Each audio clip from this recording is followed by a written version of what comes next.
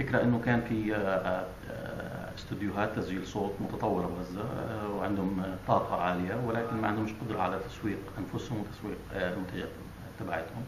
احنا اشتغلنا معهم وطورنا لهم المنصة الإلكترونية اللي بينطلقوا من خلالها، وبيقدروا يطوروا النغمات يعني البرامج اللي بيشتغلوا عليها ويبيعوها من خلال هذا الموقع.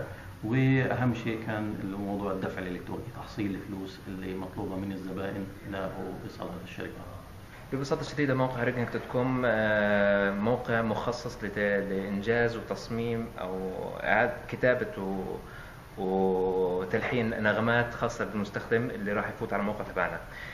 احنا كفريق كصدف حاولنا انه نصمم انترفيس بسيطة جدا لأي مستخدم قد يفوت على الموقع، بحيث انه من اول ما يفوت على الموقع في طبعا عملية تسجيل طبعا في معلومات أساسية تستخدم في الرنة، اللي هو الاسم الأول والاسم الثاني.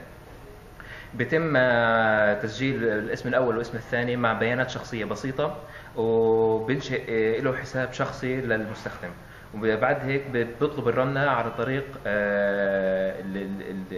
النمط اللي هو بيناسبه في النغمة هذه. في نمط مصري، في نمط خليجي، نمط لبناني، وأكثر من نمط اللي بتستخدم في النغمات. هو الفئة اللي احنا مستهدفينها بشكل أساسي هو سوق الخليج.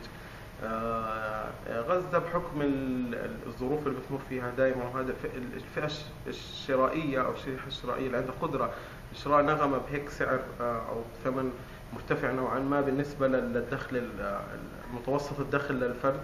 تمام. فبالتالي انه في سوق الخليج لقينا هو السوق اللي احنا المفروض نستهدفه في بداياتنا، خصوصا انه يعني اهل الخليج دائما بيتميزوا بانهم بيحبوا الشخص الواحد فيهم يخصص شيء يكون خاص فيه نفسه، له بتفاخر فيه بين زملائه وبين المحيطين فيه.